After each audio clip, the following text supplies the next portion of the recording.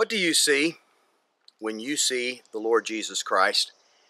The Apostle Paul tells us in the book of Colossians chapter 3 and verse 4, when Christ, who is our life, appears, then we shall also appear with him in glory. What do you see when you see the Lord Jesus Christ? I want to tell you what you see. You see your life revealed. That's right. When you look at the Son of God, you see yourself in a mirror. You say, what do you mean? I see myself in a mirror. You are looking, when you look at the Son of God, you are looking at the perfect man. You're looking at God's ideal. You're looking at God's standard. You're looking at God's desired original intent for Adam. You're looking at the best that God has, his goal. What's the prize across the finish line that the Apostle Paul speaks of in Philippians? It is Christ. You're seeing yourself. You say, what do you mean I'm seeing myself? Because when you and I are born of the Spirit, when we enter the kingdom of God, we are placed in Christ Jesus. We are in Him now. You see that phrase used a great deal through the letters of the Apostle Paul. In Him, in Him, in Him, in Him.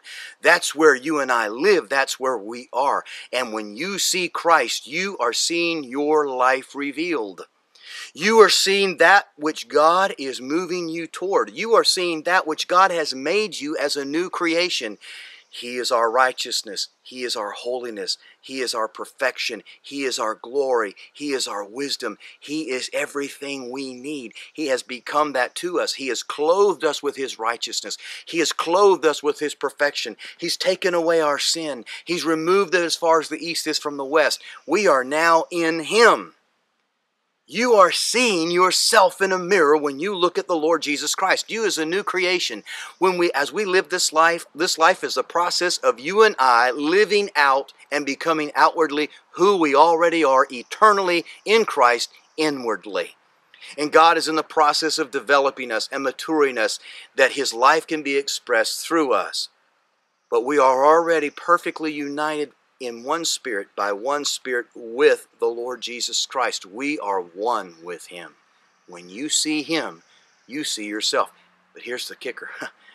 When God looks at you and me, what He sees is His Son. That's all He sees. He doesn't see our flaws. He doesn't see our warts. He doesn't see the stains that we've brought upon our life. He doesn't see the imperfections and the weaknesses and the faults and the shortcomings. He sees one thing. He sees His Son. And man, is He in love with His Son. He is ravished by the love of His Son. He is intoxicated by the love of His Son. He is permanently. He has never been out of love with His Son. He has always been in love with His Son, and He always will be, as it is true for you and I. As His children, we see your life revealed.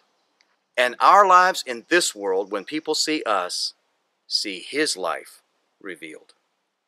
Paul, when he was writing to the church at Ephesus at the end of the first chapter, verse 22 and 23, he says, and He has put all things in subjection under His feet, and He gave Him as head over all things to the church, you and I, which is His body, the fullness. We are the fullness, the church, of Him who fills all and all.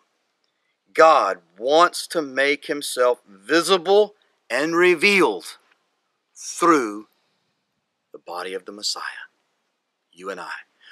Where's the world, and how's the world going to see Christ? It's going to see Him through His church, His body. The world ought to stand back and be able to look at the body of Christ and see the Son of God, His character, His conduct, His love, His passion, His mercy, His grace, His power. The world ought to be able to see that. Tragically, too many times the world doesn't see that.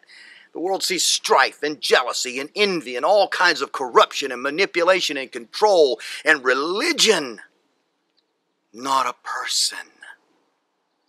God's intent and desire is when the world looks at you and I, they see His Son perfectly revealed. You are in Him now. You are in Him if you're His child forever.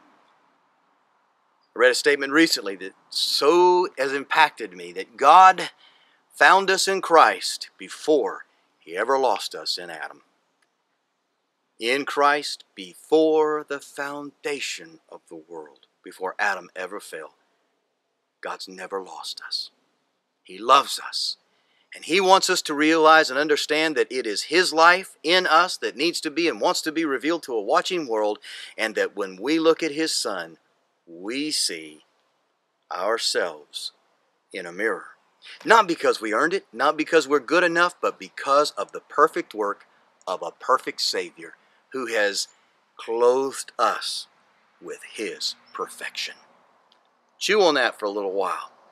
Ponder it and spend some time today beholding Him who is always beholding you and smiling.